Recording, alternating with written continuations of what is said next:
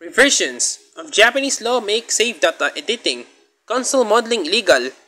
Revisions stand for inclusion of data as protected content. The Japanese government's Ministry of Economy, Trade and Industry announced that its revisions to the Unfair Competition Prevention Act on December 6 that included expanded definitions of what constitutes unfair competition. The new definition includes the offering and the distribution of tools or programs that can modify save data, as well as modifying game consoles. The expanded definitions are part of the addition of data as protected content in the Act, in addition to previous content such as music, video, programs, and software.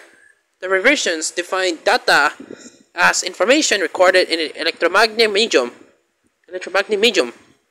The revisions also describe the expansion of the definition of acts that disrupt the effect of technological restrictive measures, the later term defined as technological means to prevent the illegal duplication and viewing of content.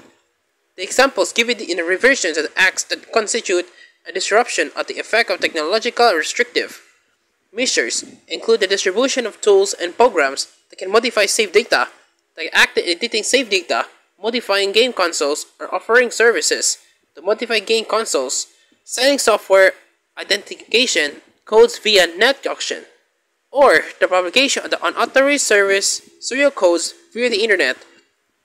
The measures provided in the previous revisions include civil measures such as damage claims, as well as criminal penalties including 5 to 10 years in prison, as well as fines ranging out to 5 million to 20 million yen.